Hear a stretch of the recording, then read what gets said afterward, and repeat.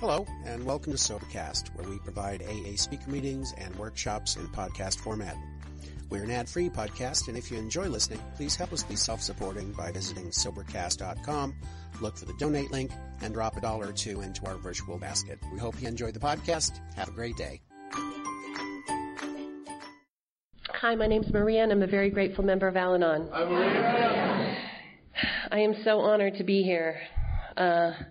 I was telling my guest, who was so welcomed and invited to be here as well, Catherine, who flew in from Arizona, I said, I think we're the only people here with under 50 years. I mean, this is a really big deal here. So I'm just really honored. I want to thank Steve for asking me. I want to thank the committee. It's been amazing. We've had different hosts every single night. We've had more food that I might have to join another program after this week. And I do want to mention our thank you so much, Lori, very much for introducing me. As we were talking, I said, well, I had no idea that we were going to go to Colorado and basically meet the state of Texas. And I said, my sponsor's from Texas, so I feel very much at home. And she said, oh, really, where? And I said, Wiley. And she said, well, what's her name? And I said, Dottie. And she said, Dottie's my Al-Anon sister. I said, oh, my God, you're my Al-Anon aunt. And Catherine said, you're my Al-Anon great-aunt. So it's really, really cool. And my grand sponsor, her regular meeting is the Unity Group.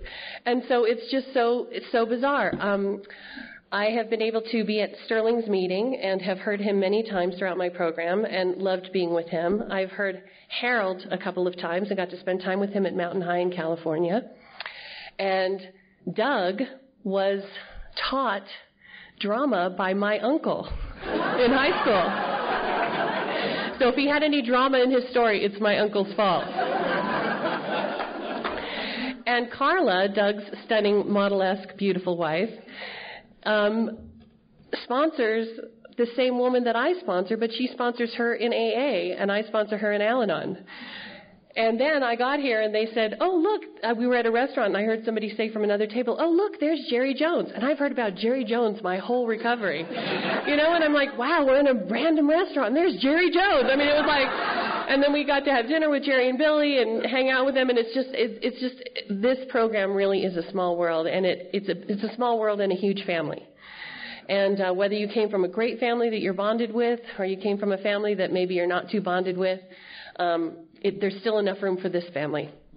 I was so excited to hear that we were going to be away for a whole week, with a bunch of alcoholics in a place really far away with not a lot of transportation. We're trapped here. And that's like an Al-Anon's idea of an open bar. And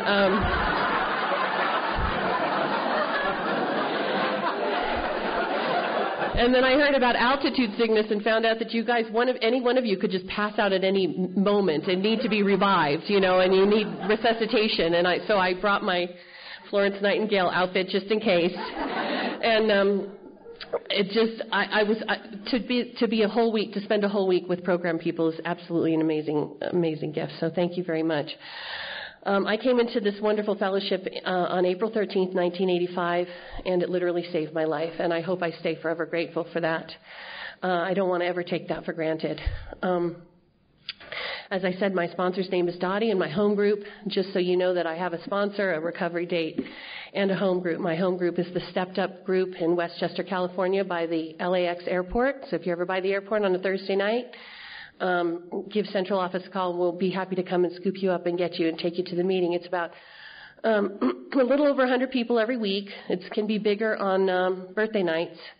And we celebrate birthday nights Texas style. So all the sponsors get up and talk about their sponsees, and then the sponsee gets up and tells their version of the story. And the whole night's birthday night. But the rest of the time we study the steps and the traditions, and everybody shares, because we split into 5 different rooms. So it's an amazing meeting, and it was started by my friend Vinoy when she lived in LA.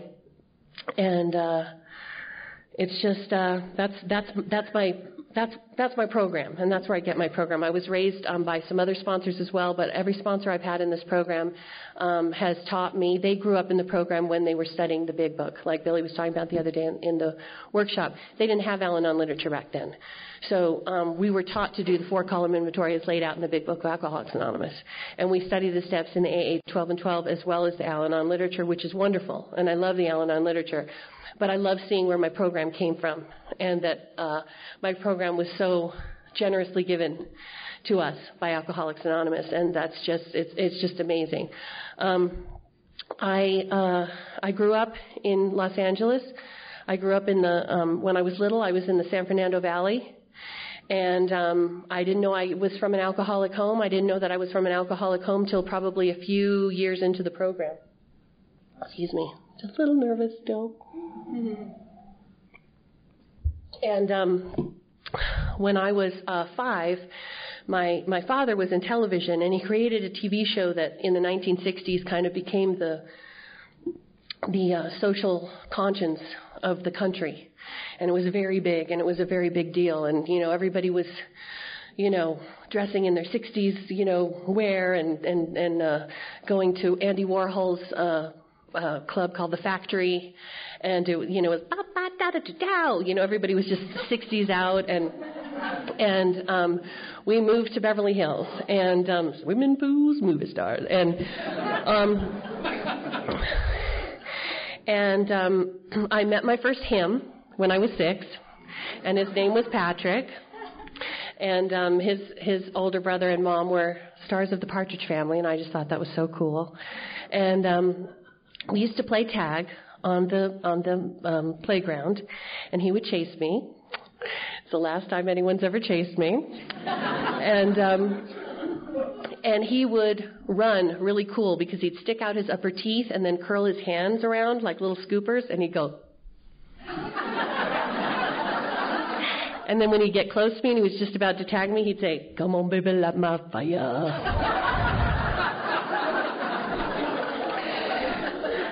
And we used to go in my mom's coat closet, and he'd start at one end, and I'd start at the other end, and we had this Day Glow cream, and we used to put dots on our face, and we'd start one end to the other, and then we'd find each other through the coats, and then and kiss each other, and it was the greatest feeling in the world, and I have pursued that to the gates of insanity or death.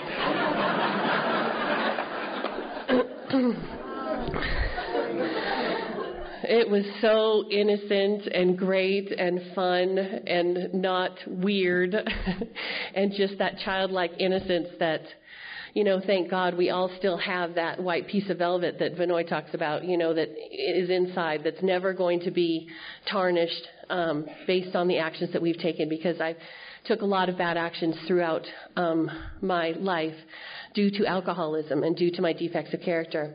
Around that age, I always had I started with one best friend, and I continued that pattern through the rest of my life for the most part till I got in the program. And basically my defect of control was already in full bloom.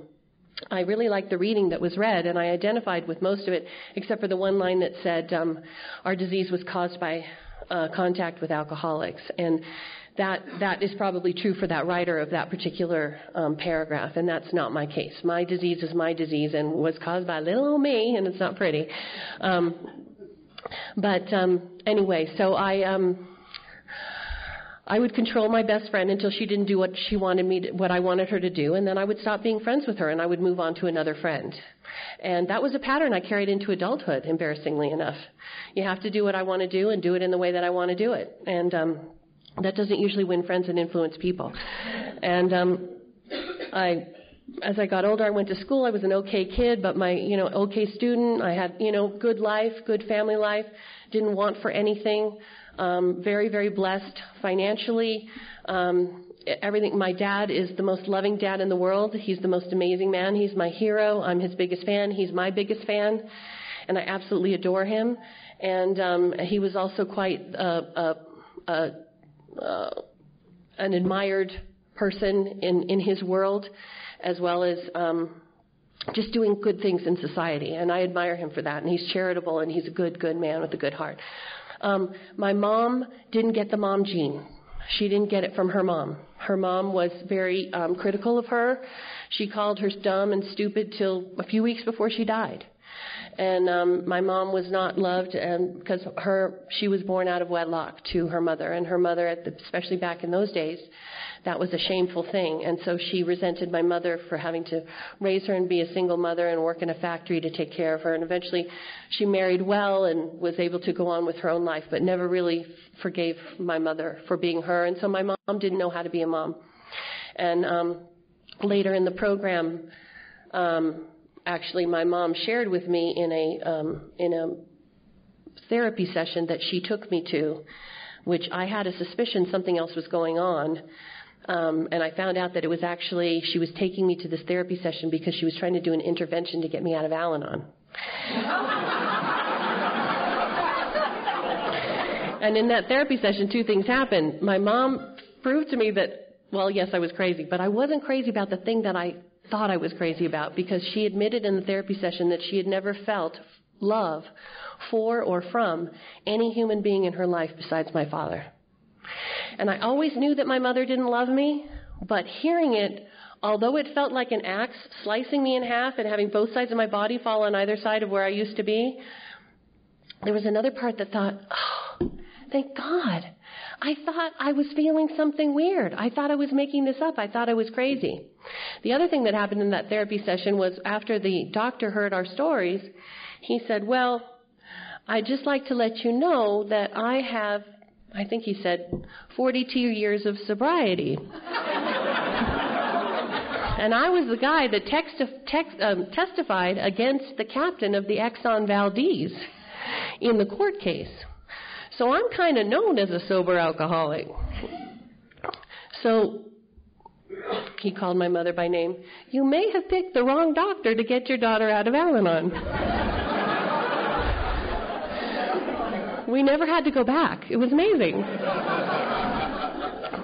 But anyway, I had this really loving father, and God always sends people to stand in the gap. And I had this amazing father who is so loving and so joyed to see me and my sister and everything else. Anyway, I don't know.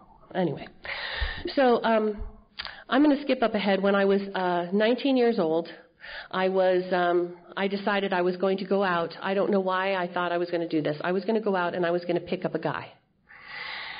And again, I was not that great in school. I was not bad in school. I was a B- student, and that's only because I had a good memory. So I could remember everything the teacher said, and I didn't have to study. And I went out to this club, and I was underage, but I went to this bar, and there was a band playing, and there was, I was checking all the guys out, and, the lead singer, he was already talking to a girl who was in the audience, and everybody else, I'm looking at them, and they just didn't seem that interesting, And then there was this keyboard player. And he was sitting at the keyboards, and his head was lolling back and forth, and his face was like really, really white, and there was red around his eyes. And I thought, that's the guy for me. And so I went up to him after the thing, and I tried to pick him up. And I said, can I buy you a drink? I was trying to be really sophisticated. I wasn't even old enough to drink, and I'm in a bar trying to buy this guy a drink. And he said, I don't drink. And I saw the eyes and the face and the this and the that, and I thought, well, what's wrong with this guy? And I said, oh, well, do you smoke weed? I mean, what's your deal? Nope, I don't do that either. 25 days ago, I smashed my truck into the front of the Bank of America on Lankershim. And I'm afraid and I ran away, and I'm afraid the cops are going to find me. So I joined Alcoholics Anonymous so I can be sober by the time they find me.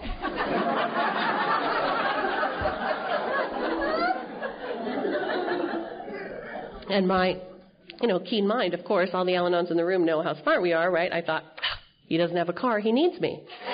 So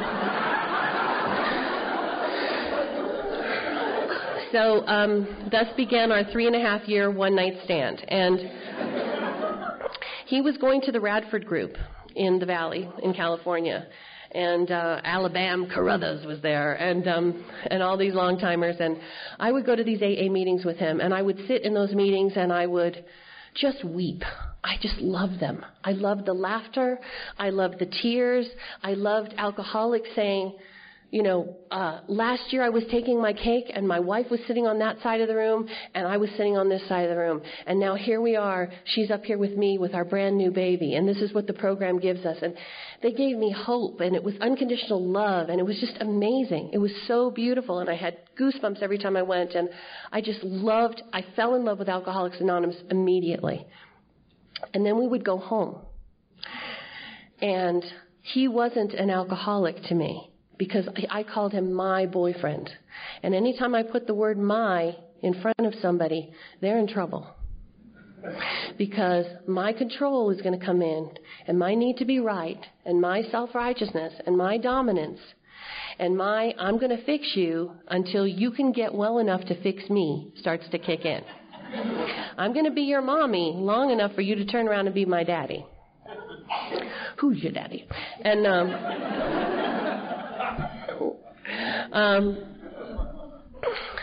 so the more dominating and controlling and emasculating I got to this poor man who was just trying to stay sober, who I was laughing at all the alcoholics telling the stories in the AA meetings. But he could tell me stories and I wouldn't laugh. I would purposely not laugh, even if I thought it was funny. Because I had that passive-aggressive behavior at that age was already well-formed. I had vengeance. I'm going to get mad. I'm not going to get mad. I'm going to get even. And then I'm going to get even with you over and over and over again. And then I'm going to make you prove that you love me. Because I have such low self-worth and such emptiness inside. I'm the victim. I got to blame you, and I'm the victim, and I'm irresponsible. I don't take responsibility for my own actions, that I'm pushing you away. So now I've pushed you away. You're running away, joining the witness protection program. I'm dusting for prints,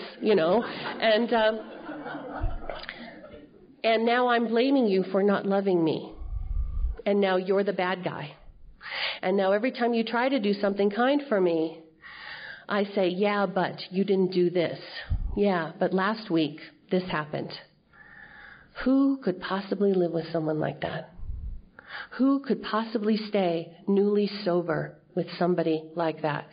I didn't know anything about sobriety. I didn't know anything about supporting sobriety. I didn't know anything about practicing the traditions in a relationship. I wasn't in the program. And the more he asked me to go to Al-Anon, the only thing I had was being right.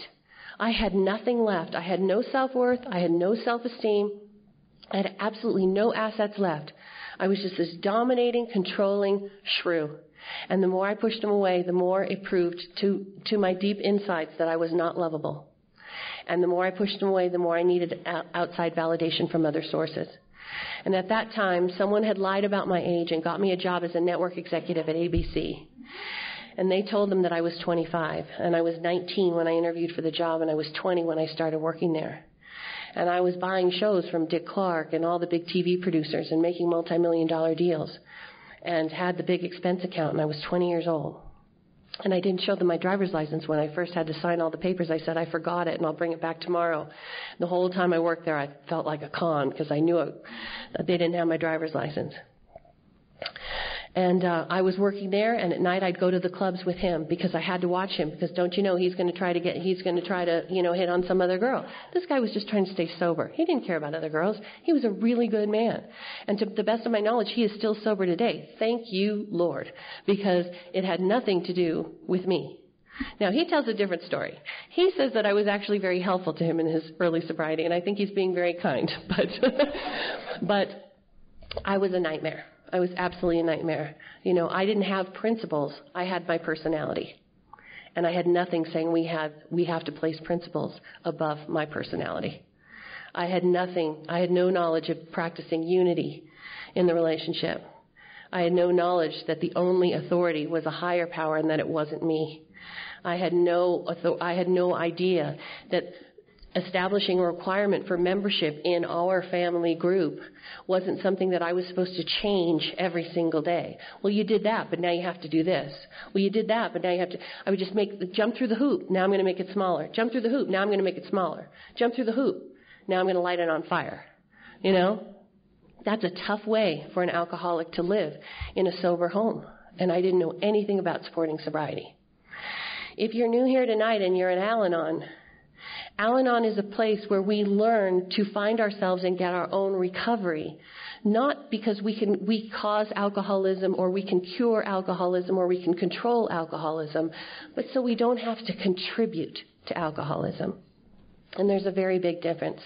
Anyway, he was begging me to go to Al-Anon, begging me. He bought me a One Day at a Time book, and in the book it said, I thought it said, Dear Maria, happy 11th month anniversary. Please accept this as a gift of love. Love, Rick. What it really said was, Dear Maria, happy 11-month anniversary. Please accept this as a gift of love. Love, Rick. He was so afraid. And I was so arrogant, smug, self-righteous, and dominating, like it says in our literature, that I had a table that had a navy blue top on it. So even just an hour's worth of dust, if you were shaking a comforter or something like that, could settle on the blue, and you could see the frame of anything that had been sitting on the table. And I was so arrogant and had such low self-worth that I had to cover with ego, because that's all I was just a big bag of ego, that I would pick up that book and I would lift up the One Day at a Time book and I would read a page and not crack the binding. And then I would put it back where the dust mark was on the table so that he didn't know that I had read that book. And there was something in there, because remember, I was in love with Alcoholics Anonymous already. And I had heard the message already. But I was just too arrogant to go get it myself right then. But that book was starting to change me. So I came up with a plan. And that was the plan. The plan was, I wasn't going to get too nice too quickly. Because then he was going to notice how mean I was before. So I was going to slowly but surely start applying what I was reading in this book, but I was going to do it in a really shrewd way. And he would always think that I was as wonderful as I was making myself out to be. Because that's another one of my defects of character. Superiority, inferiority. The worse I feel about myself, the better I have to act in front of you. So needless to say, because I was getting validation outside of that relationship at this big network job and having an affair with my boss's boss, which I'm not proud of, and that's just part of my story, and it's not the lady I am today. When I look back at that woman, I have no idea who she is, quite honestly, but it is part of my story. Because I broke all my principles. I was raised with principles in my family. I knew that having affairs with married people was not a good thing, and I did that. And as a result of seeking validation in other places, the other thing that happened to me was I got pregnant quite a few times. And I wound up terminating those pregnancies. And it talks about in the promises in the big book that we will not regret the past nor wish to shut the door on it. And I don't regret the past because I have had a lot of women come behind me who needed to hear that story. But if I could come close to regretting something, the fact that I am my age now and I used up all my e-tickets and I don't have children when I love them so much because of the actions that I chose, because I needed to have that validation, I needed to have that immediate fix. I needed to have that alcoholics talk about, that sense of ease and comfort that comes at once when I get that guy to look at me and, stop talking about himself for just like 30 seconds.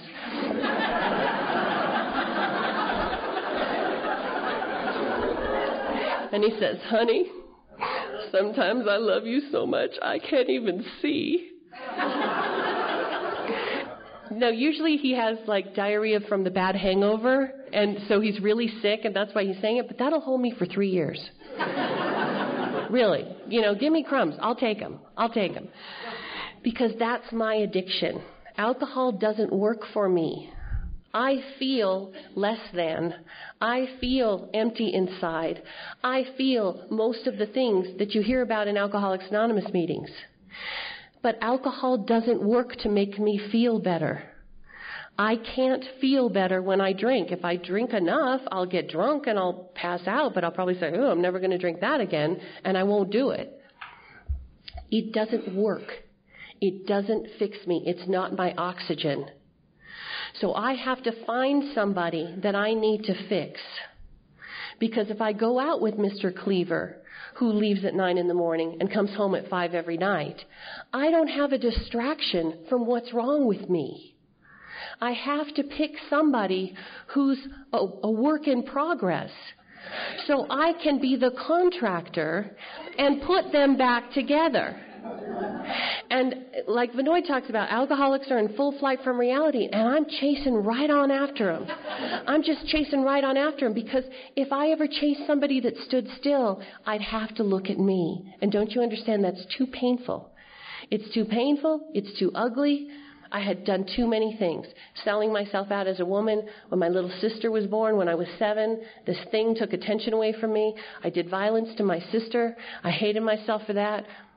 You know, I lied, I cheated, I conned, I did a lot of stuff to try to make myself look better with people that had more money or that less money or whatever it was, trying to fit in, doing all that stuff. And if I had to sit down and look at myself, it would be too much. I can't handle that by myself. You know, A, I'm Al-Anon and cannot manage my own life. B, absolutely no human power can relieve my Al-Anonism. And C, that God could and would if I seek Him.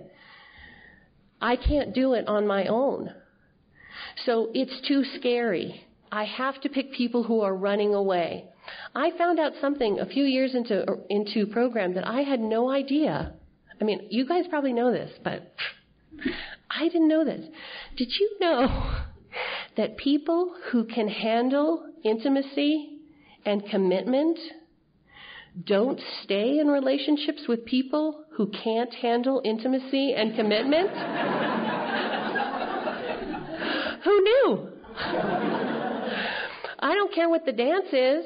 I just want somebody's arm up. Somebody's arm's always got to be up. The alcoholic's dance. 2 steps forward, 2 steps back. And maybe my arm's going to be pushing you away because you're not the right guy for me, or you're not the right friend for me, or you're not the right whatever for me.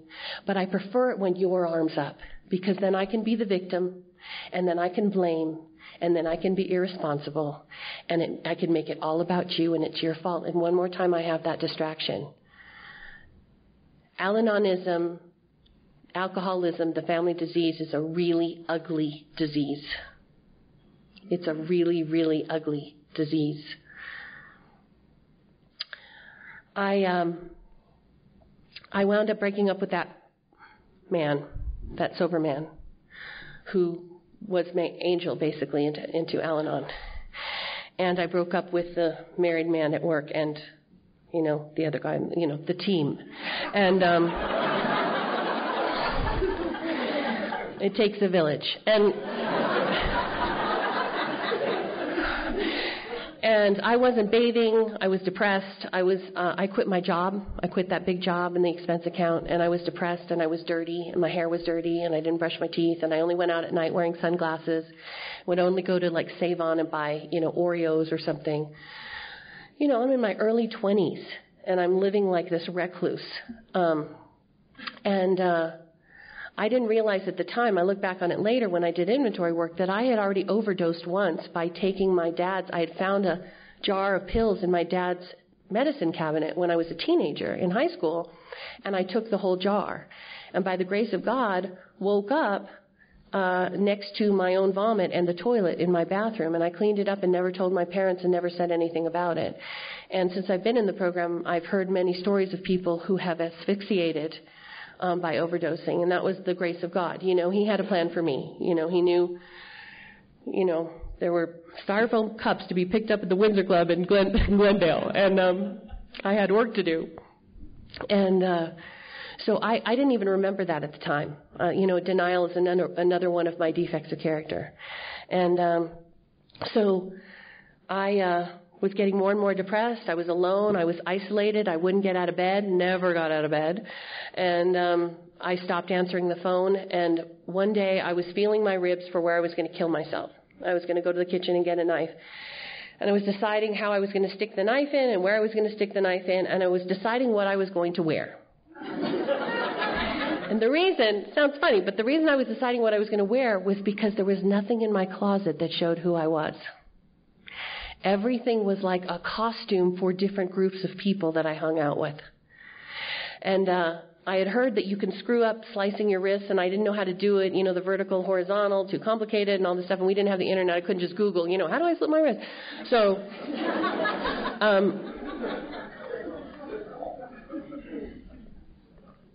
the phone rang, and for whatever reason that day I picked up the phone, and this girl called me, and she was the girlfriend of one of the other guys in the band of my ex-boyfriend, and she said, and he was also an alcoholic. He was sobering up via the Valium method, which wasn't working too well and certainly didn't work well for their relationship. And she called me and she said, Maria, it's Becca. I'm going to kill myself. I need you to drive me to a mental institution.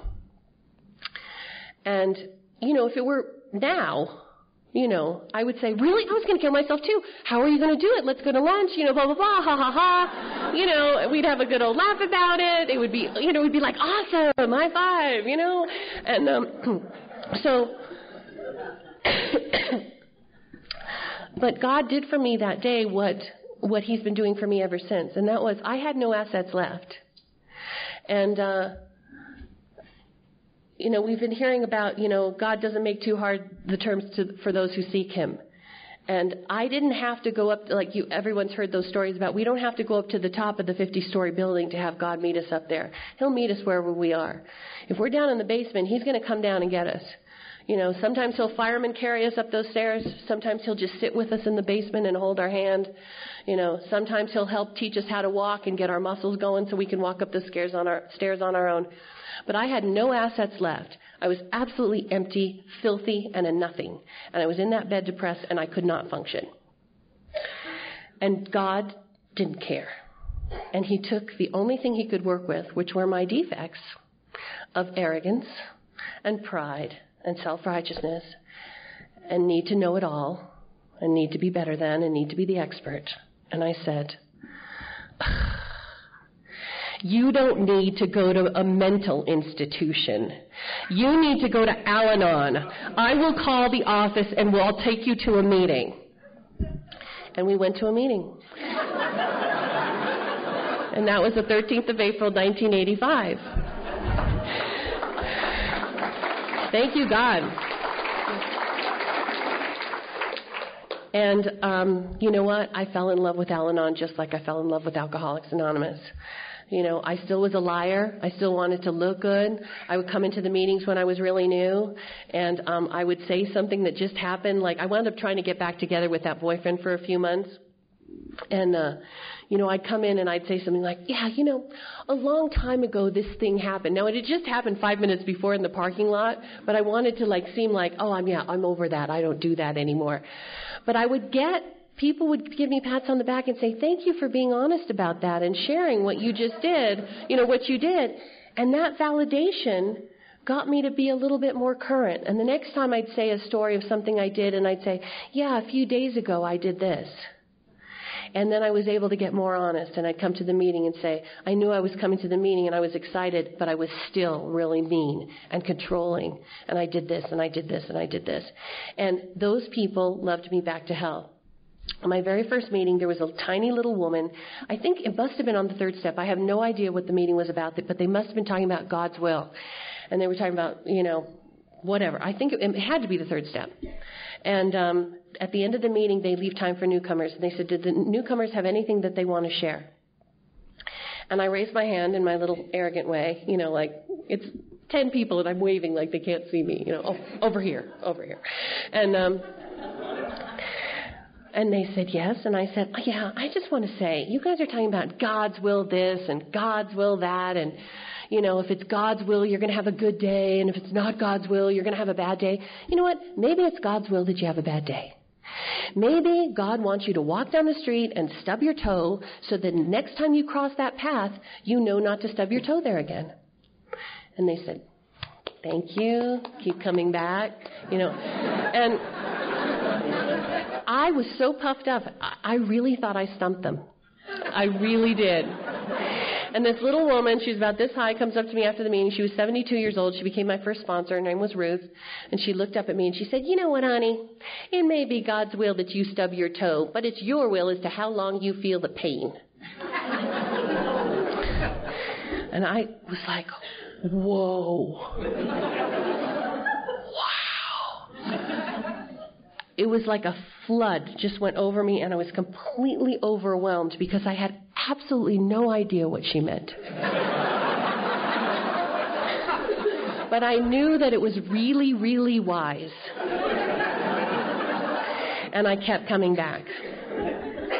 I went on through the program. I started working the steps. I changed sponsors after a few months, and I got another sponsor who I took my first inventory with, and I did my first 5th step. And in Palm Springs, she was renting a house there for a while, and I drove back through the desert in Palm Springs where they have all those little windmills, and they have those thousands and thousands of windmills. And I had heard all these alcoholics talk about, that feeling of after you do your 5th step, it feels like the wind just blows clear through you, And I was driving through the desert, and all those windmills were going, and it was like the wind was just blowing clear through me.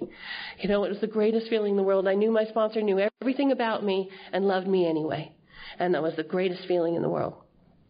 And I always had a Polaroid with me, so I took a picture, because, Al-Anons always need a camera with them just in case somebody's doing something guilty and you need proof, and doing something wrong. And I took a picture of those windmills in my rear view mirror. And so I had that picture on my sink for years, until like the toothpaste and the water and everything made the Polaroid kind of it finally split open. And then years later, girls I sponsor, they were coming through Palm Springs, and they took a picture of that, and they put it on a frame with a plaque and everything, and it's really neat. So I still have those windmills in my house. Anyway, I went on. I got another sponsor after that, and I started working the steps in a different way. And I started working the steps through the Big Book of Alcoholics Anonymous. I started going through those steps and in each chapter, and studying those chapters and seeing the promises in each chapter, not just in step 9. And I started seeing the prayers in each chapter. And then we got to the 4th step. And I got to see the 4-column inventory, and not just the 4 columns, but what's in between the 4 columns. When they talk about now we stop, and we have to change our attitude in between the columns, and we have to change, and we have to say a prayer in between the columns, and change our thinking about something in between the columns. There's a lot of work to do in between the columns, and I got to see that, and I got to do that, and start practicing and trying to practice these steps as outlined in the Big Book of Alcoholics Anonymous. And I went on in my program, and one day I was somewhere, and I heard a speaker, and he was really funny, and he made me laugh, and so I manipulated the guy that I was with to go hear him again, speak again, and then manipulated him. Sterling was talking about that, the hunter thinks they're the hunting, but they're really the hunted. And that's exactly what happened. He totally thought he was asking me for my number, and that is so not what happened. But it took a lot of planning to get that to happen. So anyway, we were going to trudge the road to happy destiny in Alcoholics Anonymous, and, he was going to be the AA, and I was going to be the Al-Anon, and I was going to sit in the audience, and I was going to laugh, and I was going to clap, and it was just going to be awesome. And he's a really good guy, and he's a friend of mine, and he's still long time sober and speaks everywhere today, and a great guy. But the same thing started to happen in that relationship that happened out of the program. And when I was new, I was taught that everything that happens to you outside of the program most likely is going to happen to you in the program in a different way. So, because usually when I'm out of the program, I'm so numb and I'm so wired on adrenaline, and that fuzz on that television screen is so high, everything has to be really high on the meter for me to feel it or understand it or see it. When that fuzz starts to come down and that static starts to get quiet in the program and we get serenity, certain lessons have to be seen clearly so that I can understand how to apply the principles of the program instead of my personality to those same issues. And what happened was I started to become his mom. And nobody likes to have anything more than a platonic relationship with their mother. Well, we've heard some, but most likely, for the most part, that's not a popular idea. And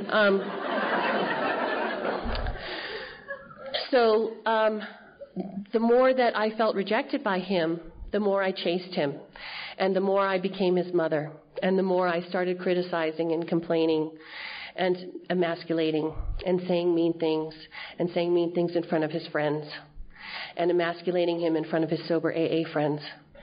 And the more I did that, of course, the more he pushed me away, and I became the victim. And because I was in the program, I had new tools to use. So I started using these tools in my old way forgetting the first tool has to be done perfectly. Step 1 is the only step we have to do perfectly. It's like being pregnant. You either is or you ain't, right? That's it. So I was not powerless. I skipped that step and thought, if I do enough inventories, if I do enough sex inventories 6 in a row, if I do enough prayer, if I talk to enough long-timers about our relationship at every single convention and talk their ear off, if I just keep talking about it, analyzing it, I'm just going to do everything there is. I'm going to use all the tools like Louisville Sluggers on this relationship to fix it because, dang it, I'm not powerless. I've got 24 principles now that I can use to really make it work. So we broke up, and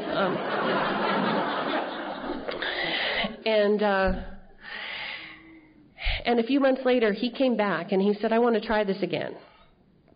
And, as we all know, if you are drinking spoiled milk and you put it in the refrigerator for 3 or 4 months, of course it's going to be good when you take it out.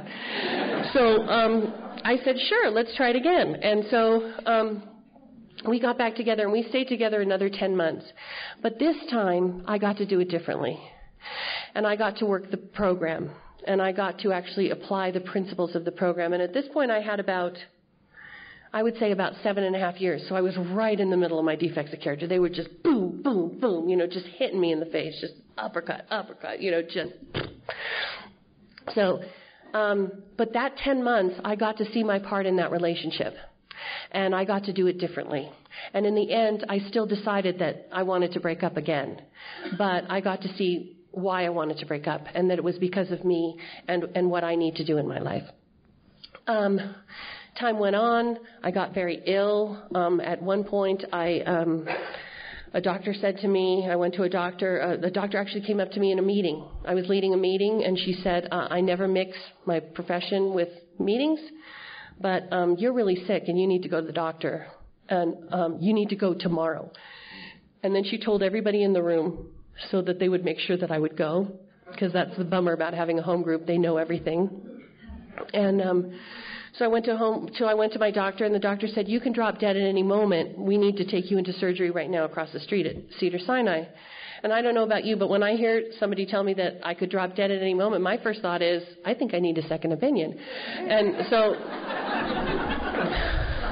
I picked up the phone, and I called another doctor that I had at UCLA, and he said to me, don't do it. He said, if that's the situation, you're too sick, you need to be treated first for a long time before we can remove your thyroid, fix your liver, everything else that was going on, because I had hyperthyroidism and Graves' disease. So anyway, wound up being treated for 4 or 5 years. I was really sick. The medication makes it awful. It just makes it awful. It's just, trust me, you can't go anywhere in public, and it's ugly and it's gross, and you don't want to hear about it. Anyway, I had surgery. I was continuing my career, and something happened at that point in the program that a couple of things happened. I kept hearing these stories in Alcoholics Anonymous and Al-Anon meetings that talked about people being able to practice the 9th step even after someone has passed. And I would listen to those stories, and they would talk about going and reading the note at their father's gravesite, or, at the golf course because their dad liked to play golf, or at the beach because their mom loved the beach, or something like that. And then it dawned on me, my parents are still alive. So I realized I didn't have to wait to that point.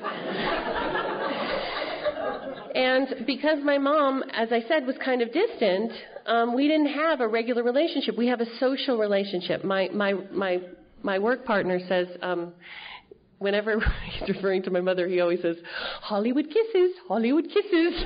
So my mother will stiff arm you if you try to get too close. But anyway, so there was a new TV show coming on. And I had been taught early in the program, call my mom and ask questions about things she likes to talk about. Because if we're just expressions of our higher power, and my higher power came down to the basement to get me, it's not up to me when I'm going to try to make amends and living amends, and I've made direct amends, but when I'm trying to continue those and make living amends, it's not up to me to make sure that person meets me on my terms. I have to go meet them on their terms. So I would call my mom and I'd say, Mom, how do you make that stuffed flank steak? Now, I wasn't going to make the stuffed flank steak, but she knew I loved it, and she would tell me the recipe, and she felt needed. And I would say, oh, let me ask you about this necklace I want to get. I didn't have the money to buy the necklace, but it was something she was interested in. So that had been going on.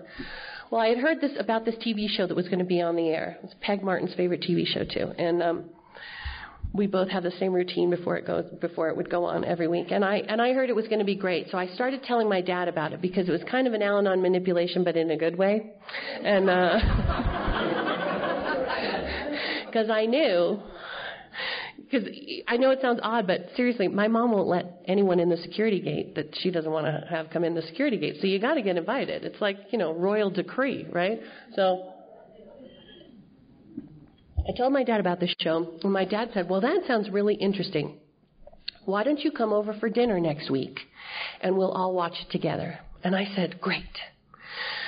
So I got invited over for dinner, and I went over for dinner, and then, we spent 45 minutes with them trying to figure out how to work the remotes, and then, which was became part of our weekly routine. And we would watch that TV show every week. And the lead character was named Jack Bauer. And every time Jack Bauer would do something heroic, I'd say, we love Jack Bauer. And my dad would say, we love Jack Bauer. And that was our tradition. And I got to spend time with my dad. And my mom would have her huge martini glass, like fishbowl, which martini glass full of vodka, like basically almost a full bottle of vodka. And she would carry it very carefully to the table in front of the TV because she didn't want to spill any of it. And then she'd kind of move her head over to that glass to try to sip out some of the top so she didn't lose any of it. And some days she was really nice and she was really funny back in her drinking when she used to get really funny and fun. And as the years progressed, the funny and fun part got less funny and fun, and it got more to the meaner drinking part. And then it got to the exploding and storming out of the room part.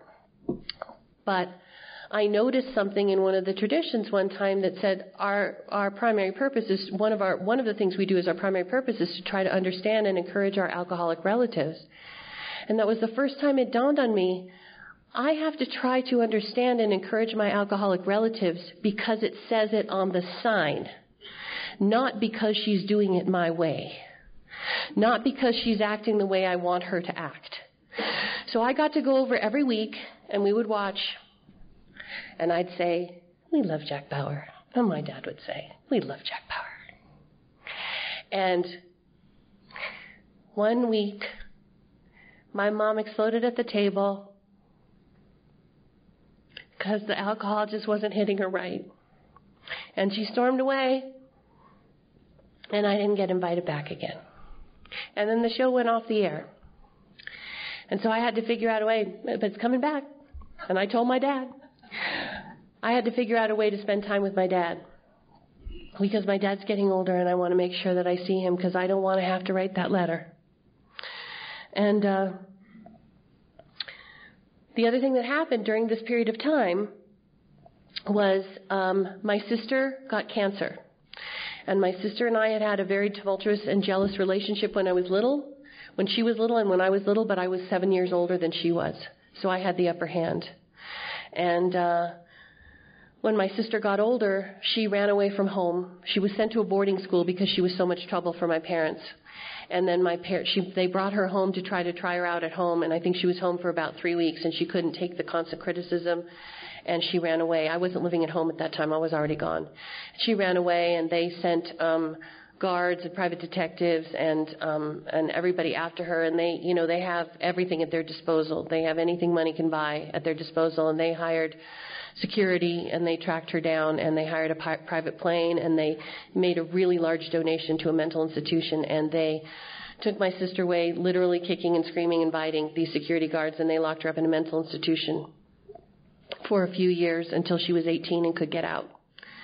And when she got out, her social worker said, you know what you need is Al-Anon. As it turned out, what she needed was Alcoholics Anonymous. My sister, to the best of my knowledge, I don't know, I don't ask. To the best of my knowledge, my sister has not had a drink since 1998.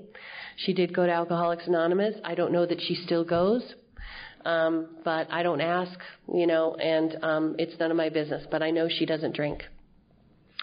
And in the meantime, I talked to my sponsor about making amends to my sister. And my sponsor said, you should call her social worker, because if she's in a mental institution, it may be too much for her to handle. And I called the social worker, and the social worker said, no, she knows. She's going through the analysis of the adult patients. You can come here. So I flew, and I sat down with my sister, and I made amends with her. And the social worker said, what is this? All I've been hearing from your parents, Maria, is how you were the cause of the problems in the family, how you didn't get along with your sister. You haven't come to any of the family groups because they didn't want you to come. They thought it was going to upset your sister too much. Now here you guys are sitting here talking together, looking at the moccasin she made or whatever, and you guys are okay. And I looked at my sister, and I looked at her, and I said, I know. I said, you know what, I've been in Al-Anon when this happened, I had been in Al-Anon for about 9 or 11 months. And I said, I've been in Al-Anon, I think, for 11 months. And I said, and I realized that I never hated my sister. I just hated myself so much. I was afraid that there wasn't enough love to go around. And my sister said, well, I've been in analysis this whole time, and I discovered the same thing. So when we met each other, everything was just fine.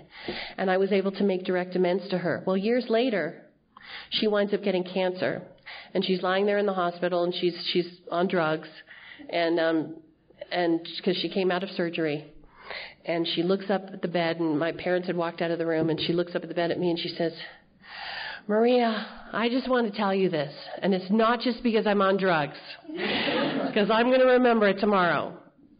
I need to make amends to you for being a really bad sister. And I said, no, AJ, you don't. We're clean. We did that years ago. And she looked at me and she goes, no, you did that years ago. I didn't do it. And the next day when I came back to the hospital, she said, I want you to know, I do remember what I said.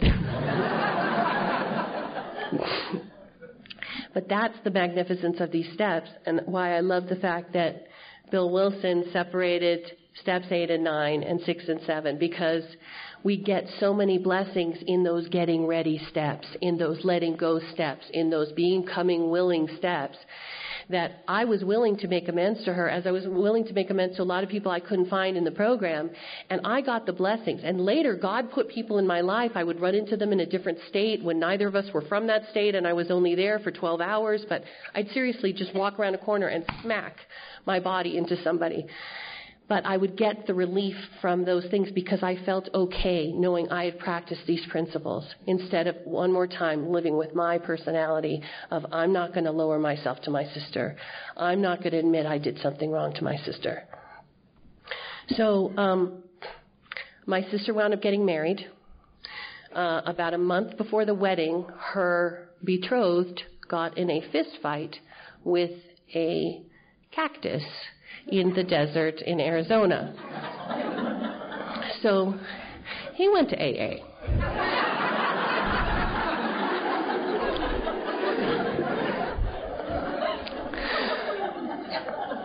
The cactus took him too. But so anyway, and I have the best brother-in-law in the world, and he's amazing. And my sister, at her wedding, had her best friend there, who was her maid of honor, her matron of honor, and I was her maid of honor, and she was there, and I gave her a little gift in the bride's room, and we stood there together, just the three of us, because my mom had kind of had an explosion, and my sister had told this woman to escort my mother out of the bride's room, and it was a bad scene, and it was not a good thing that happened,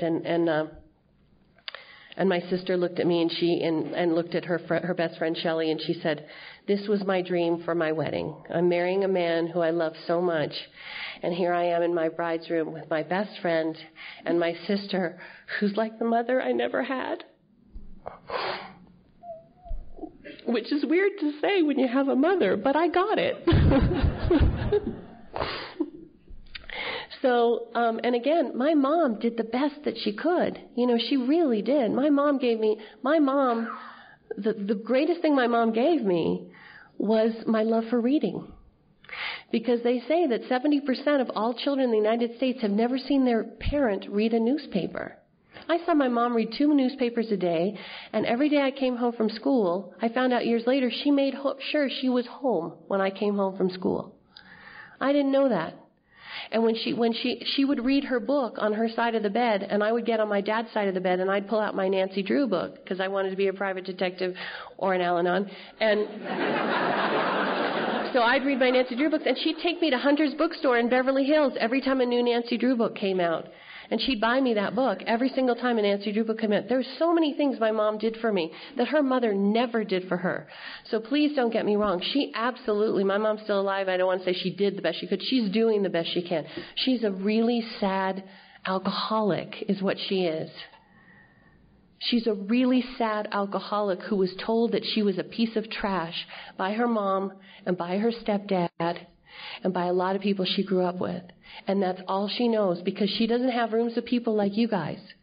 She doesn't have rooms of people loving on her and hugging her and telling her all that stuff. You know, she just doesn't. I had heard the story through Vinoy about Marcy White talking about the blessing, and that everyone's born with the blessing when their parent looks at them and they just know, and they're told and they feel it, that no matter what you do, we love you no matter what, and that you're lovable.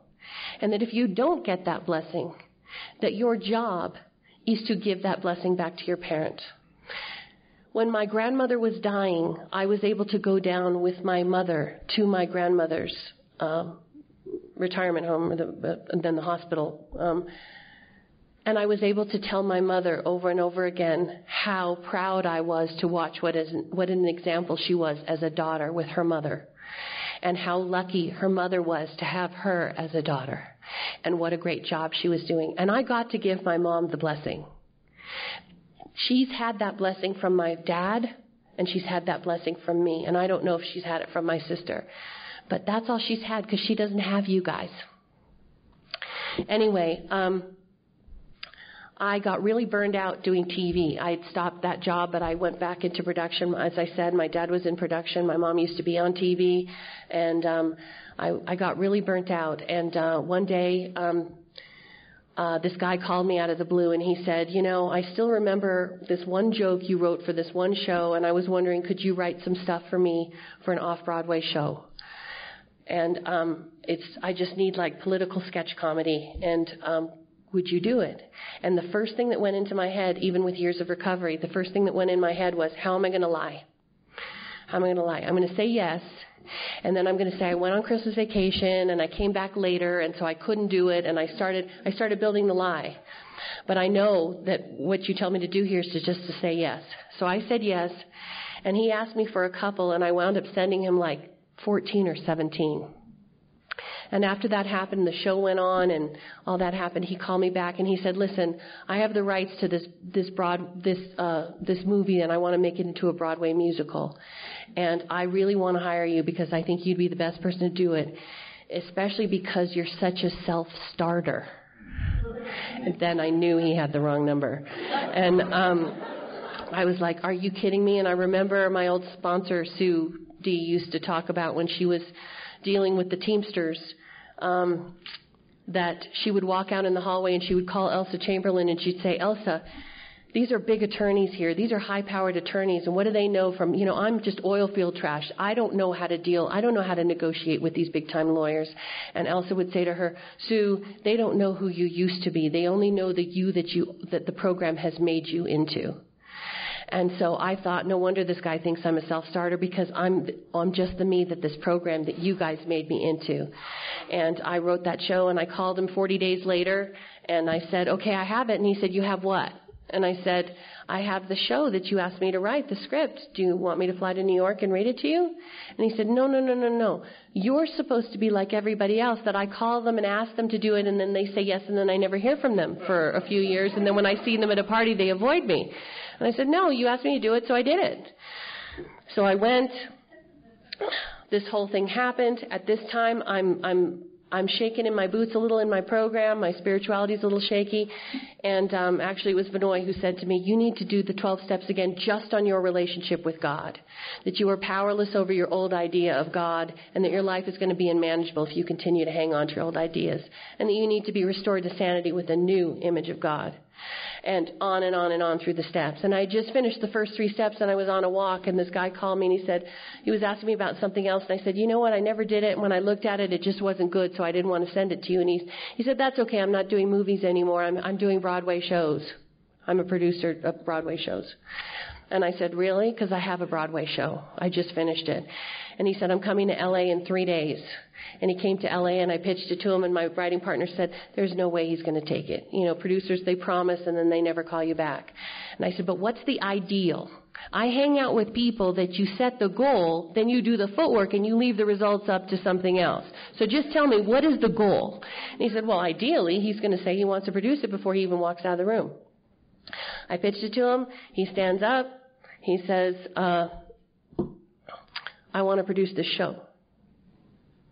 So we got together a reading. He spent all this money on it. They bring all these people in. Everybody's loving it. All this all this stuff. We're going to go. The actors are saying, we've never seen anything move so fast. This has been unbelievable. And the guy died.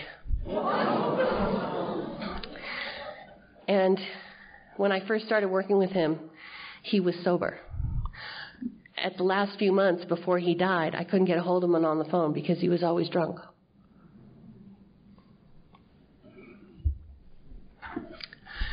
So my writing partner at that time says, okay, I have another musical. I want you to write this because this guy who's producing this show, he produced Phantom of the Opera and Cats and Jesus Christ Superstar. He did the album of Jesus Christ Superstar, all this stuff, and he wants this show to be his final show, his final big show, because he's getting older and blah, blah, blah, blah, blah. So I want you to fly to New York and pretend like you're just walking by on the street. And I'm going to just randomly introduce you. You're going to shake his hand, and then later I can say, you know, she would be perfect to write the book for this show. And so I did. I did the footwork. I flew to New York. I ran into the guy. I shook his hand. He flew back to London. I flew back home. And the next thing I know, I get a call from this guy. And he says, I want to, you know, you have to write a little bit for me to audition, but I'll pay you to write it, and blah, blah, blah, blah, blah. I write it. They're going to have a big reading. They spent a workshop. They spent $300,000 on a produced workshop. Whole deal, huge cast, big stars, 300 people at a workshop in an audience. I mean, unheard of. Usually readings are very small. Everything was great. The Schuberts are there. All the big theaters, you know, the Nederlanders are, oh, you finally got the book right. You finally got the book right. This is great. It works. This is wonderful. And he died.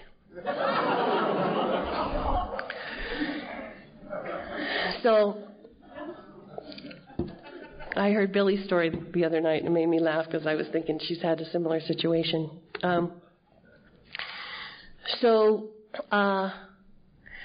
I decided that I was just going to keep doing footwork and leaving it up to God. And as a result of that, I have been able to have these amazing experiences, and nothing is really coming to fruition. I got one show that premiered a couple of years ago in New York. It ran for a little while. Big producers didn't pick it up to move it on, but I got to have a great time. The morning that we went to our first rehearsal there, my writing partner comes running down the street, and he says, your people are there. Your people are there. And I said, what are you talking about? He said, at the theater, your people are there. I said, Glenn, what are you saying? He says, there's a sign on the door. Come here. Pulls me over to the door of the theater, and it says, Al-Anon meeting, 10 a.m.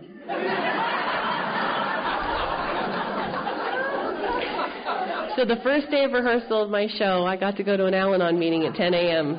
It's really pretty awesome. So, because a lot of the theaters are made from old churches and old buildings and stuff like that, and this was in an old church. So, anyway, did that, went on, kept trying. I'm almost done, don't worry. And just last year I wrote something else, and one more time it was one of those footwork things. Just do the footwork. Probably nothing's going to come of it. But in this program, we just have to keep trying. It's not about, and what's really funny is my writing partner who doesn't have a program and who's an atheist, he calls it pulling a Maria. And I keep saying, no, Glenn, it's Al-Anon. And he says, no, I pulled a Maria. I talked to this guy, and he said he was interested in my stuff, so I composed some stuff, and I gave it to him, and I just left the results up to whatever's supposed to happen. But I did the footwork, and I'm just leaving the results. I pulled a total Maria. I'm going to get him to a meeting one of these days. But anyway, so we just got that show picked up. And that happened about a month and a half ago. when I had already had this plan to come here. And the actor said, can you be in New York on July 31st? And I said, no, I have a commitment, and I've had it for over 2 years. They asked me over 2 years ago. And he said, over 2 years ago? Who asked you to do what over 2 years ago? It's a long story. He said it's kind of a spiritual, inspirational kind of, thing. Wow, over 2 years ago. And so anyway, I am leaving here to go to New York, and our show is going to open on August 9th at the Fringe Festival. And we're going to throw that one against the wall and see if it sticks. But in the meantime, because I'm busy in my meetings, on my board of my conference, sponsoring people, being sponsored, taking the calls, making the calls, picking up the cups, setting up the chairs, cleaning up the chairs, and doing all that stuff, I could go to New York for that other show, and every day I showed up 45 minutes early. And I would help set up the tables and the chairs in the rehearsal room. And the guys, the stage managers, kept saying, no, we're supposed to set that up for you. And I'd say, no, we're all going to set it up. And I would set up the tables and set up the chairs with the guys, and then I'd say, I'm going to go downstairs and get some coffee. What kind of coffee do you want? That's how I know how to do life today, is practicing these principles to the best of my ability in all my affairs by placing the principles that you've so graciously taught me and placing them above my personality. Thank you very much for listening.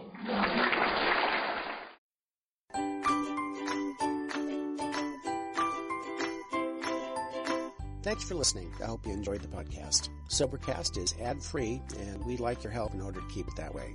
So if you'd like to help us be self-supporting by pledging $1 or $2 a month, visit Sobercast.com and look for the donate links. Thank you very much.